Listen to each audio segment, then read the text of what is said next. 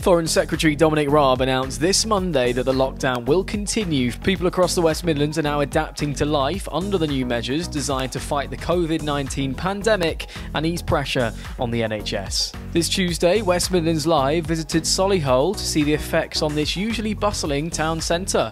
The lockdown makes every day in the town feel like 7 p.m. on a Sunday evening. Most shops are shuttered, with just a handful of essential businesses remaining open. Just a handful of people are out and about, carefully zigzagging each other to avoid one another as people take social distancing rules seriously. These scenes, which are repeated across the West Midlands, will continue for the foreseeable future, with reports emerging that ministers have been told to drop discussing any exit strategy as the peak in deaths is still yet to come.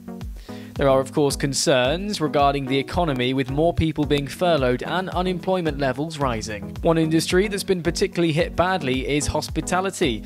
Besides takeaway options, all pubs and restaurants look set to stay closed for the foreseeable future. This leaves pub owners with a considerable problem. Some 50 million pints of lager and ale are expected to go unused if venues remain closed. Tom Stainer, the chief exec for the Campaign for Real Ale, spoke on this issue, saying it's a sad waste for all the work and talent that goes into producing great beer. People won't get to drink it, and all those resources have been used up for nothing. Real ales have a shelf life of 6 to 9 weeks, with most lagers lasting at around 3 months.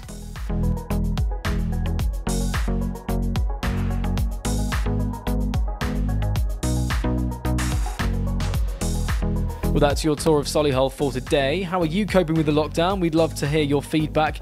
Get in touch. It's super easy. Just search @BHAM Local TV on social media.